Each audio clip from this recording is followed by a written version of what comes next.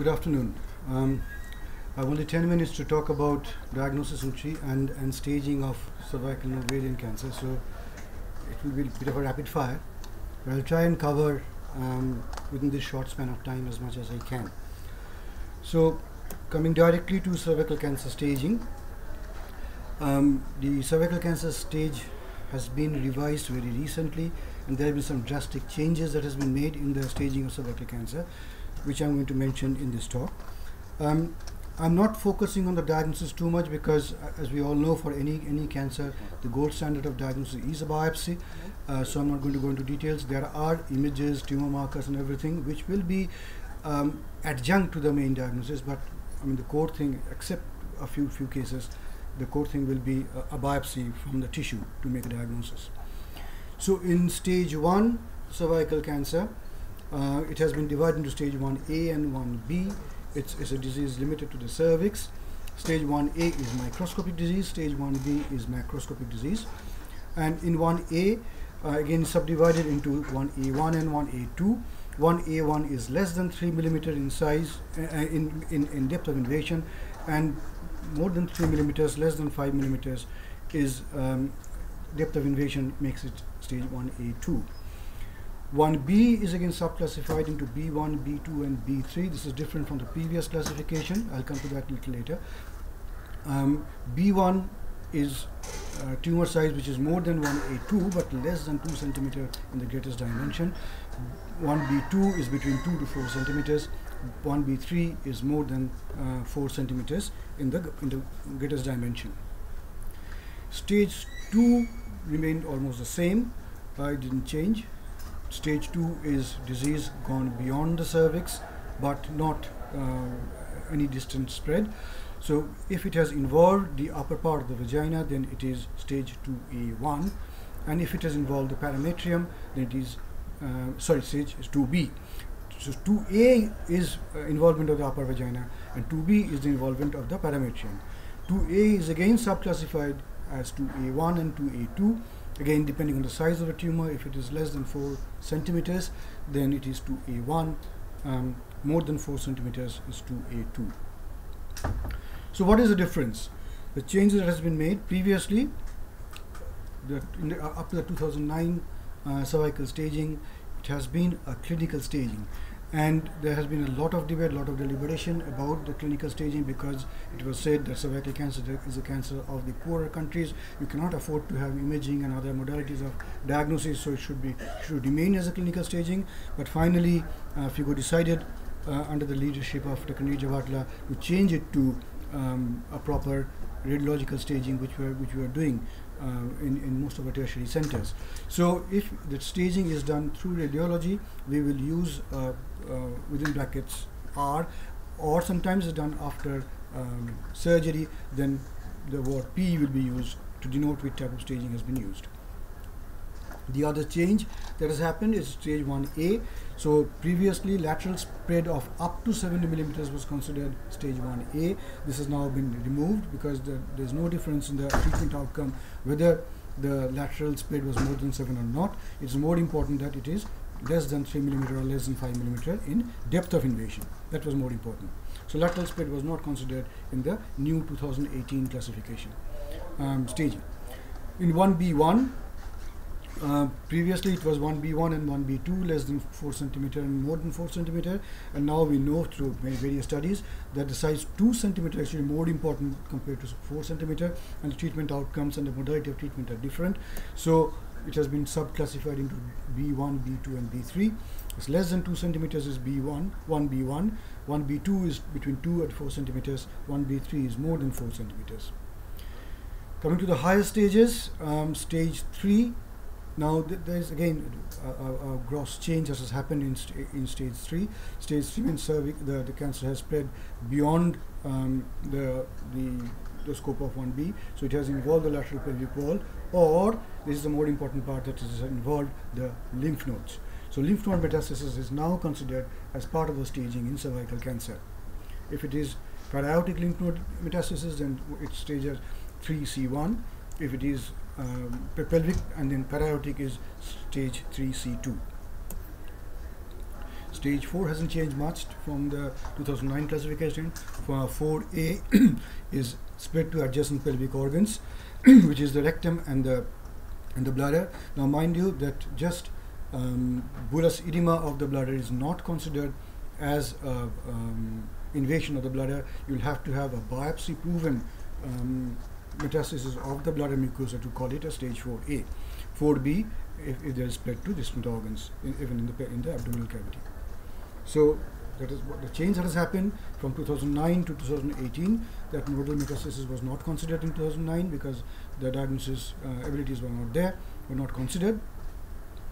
So now we have got a stage 3C in cervical cancer staging. C1 is pelvic node metastasis, C2 is para-aortic node metastasis, and we are using within parenthesis R for if I diagnose the nodal involvement through MRI or CT scan, then it will be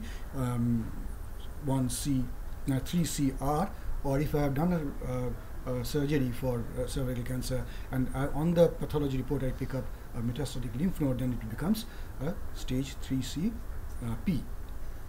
That's how it is classified. So how we stage, just one slide for the diagnosis. Of course, you need to do a very thorough clinical examination because the examination of the neck, the examination of the axilla are equally important as the examination of the pelvis, because you may miss a supraclavicular node if you don't examine the patient properly. Then of course imaging comes in. The protocol at Tata Medical Center we use is CT scan of the thorax and upper abdomen and MRI of the pelvis, but this is not uniformly required. Depending on the resources availability, you have to choose wisely, as we are talking about it. That of course we can make a diagnosis with a good quality CT scan. Ultrasound has been proposed, but it is not as good as a CT scan and sometimes leads to misdiagnosis. Previously used examination anesthetics, cystoscopy, proctoscopy are seldom necessary. The only one reason I will do a cystoscopy in a patient with cervical cancer if it is diagnosed on our imaging as 4A, to confirm that if there is disease in the bladder, we can do a cystoscopy. And occasionally we do UA to take the final call on the mode of treatment.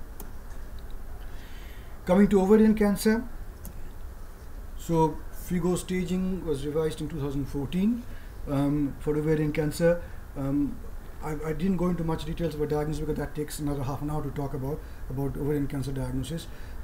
Sufficient is to say is that you have to have a tissue diagnosis. You cannot treat ovarian cancer just on the basis of a cytological diagnosis of an adenocarcinoma, and then you see on image there is a mass in the ovary.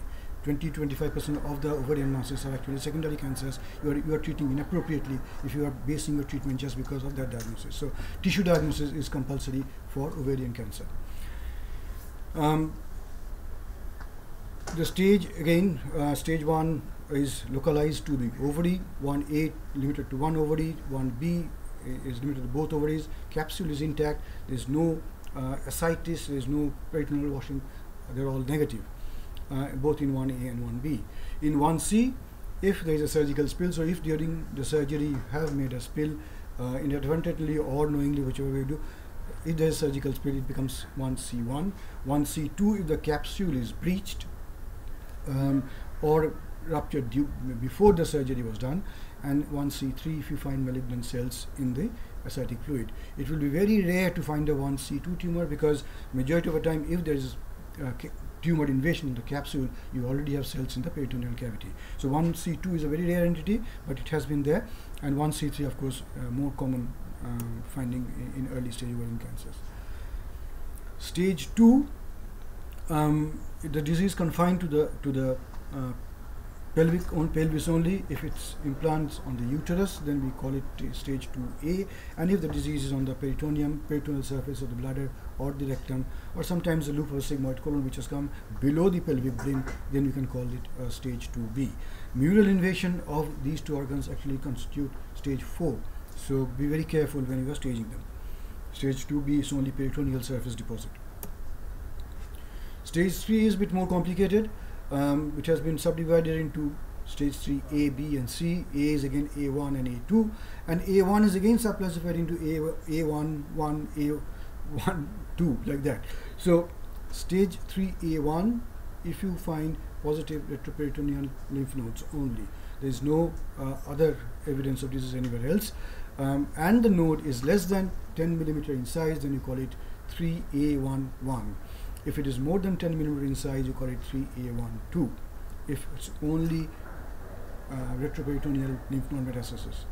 1A2 is microscopic extraperitoneal disease. That means you do the surgery, you have taken the omentum out, you didn't think there was any disease, the pathologist tells you that there was micrometastasis in the omentum. So this becomes then a stage 3A2.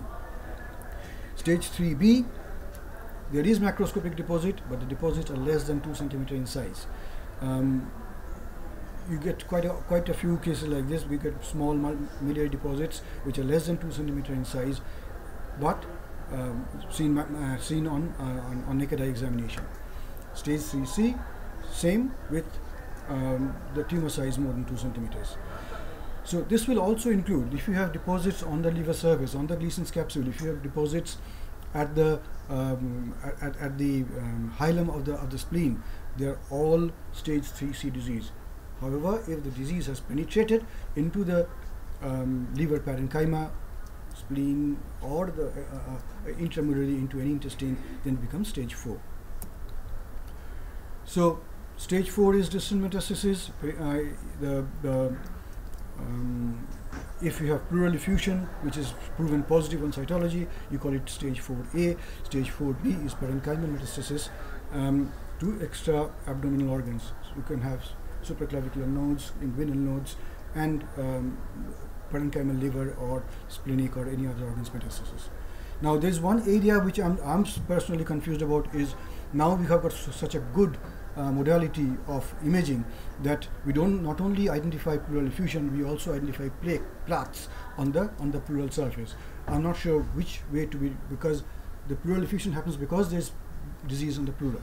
So, but again, this is not exactly fitting into pleural effusion only. We still, as an institution policy, putting it as 4A, but that is something I have suggested to Nidja to look into, so what that part should be called. So if there is pleural plaque identified on the CT scan, whether we call it as 4A or 4B disease, I'm not sure. But if there's a pleural effusion, of course, it's 4A. Ovarian cancer staging is by surgery, so that is how diagnosis is made, and a comprehensive staging surgery is necessary. We have to have cytology and histopathology, and staging surgery will involve not only just THBS omentectomy, that's far out of the window now. We have to have a comprehensive look into the entire abdominal cavity, look at each and every nook and corner of the peritoneal folds and find disease, and make sure that you're comprehensively staging. You can do fertility preservation, but staging by looking at the entire peritoneal surface is most important, and taking biopsies. You need to do a complete omentectomy and lymph node dissection required if it is in early stage everything. Radiological staging is acceptable in certain stages, especially when you are actually planning for neoadjuvant chemotherapy. CT scan is good enough. You do not always need, not necessarily need a PET scan to stage ovarian cancer. Especially if you are planning to neoadjuvant chemotherapy, it's best to do the staging before the treatment on CT scan only. And there are algorithms are being prepared to be able to actually to estimate the amount of disease that is the woman is harboring. So that's all about staging and diagnosis. I hope I finished within time.